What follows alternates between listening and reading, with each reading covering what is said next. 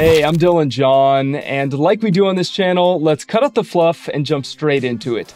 You probably already know that if you want to apply effects or a color grade from one clip to the next, you can do the old method by pressing Command-C to copy the effects on this clip, go to the clip that you want the effects to be copied over to, and hit Shift-Command-V. This will bring up your Paste Attributes window, where you can just hit Paste if you want to paste everything, but a little tidbit here that you may not know. Let's say you just wanted to transfer over this first layer. You can just hold Option, and it's going to quickly deselect everything else in this Paste Attributes window. So rather than having to go through and deselect everything manually, just hold Option and click. You're probably thinking, Dylan, I already know this. This is FCP 101. But this might be something that you don't know, or you forgot and just needed a little reminder. So instead of doing that old method of pressing Command-C and then hitting Command-Shift-V, you can actually just select the effects that you want to copy over, and you can drag them directly to the clip.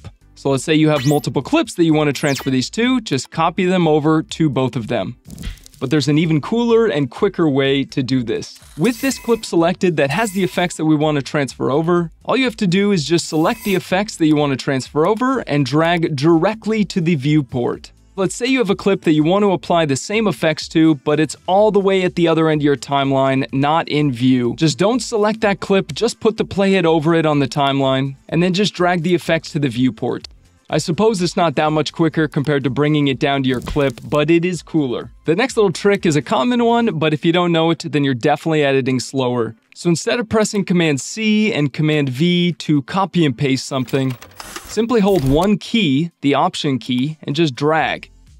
Another instance in when this might be useful to you, if you have a transition that you want to copy over, and let's say you made a bunch of different adjustments in the inspector window on that transition, instead of having to go into your transitions browser and reapply the transition and then adjust it, simply hold that Option key and drag. And that copied transition will have these same adjustments that you made in the previous one.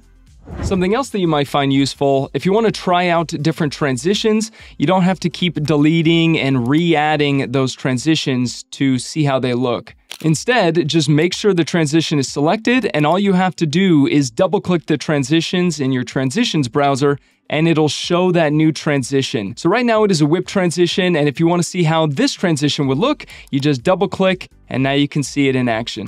Here's another one that might come in use. Let's say you bring up the range tool by pressing R and making a selection of this quieter area where you're not speaking. And let's say you just do some basic audio ducking here.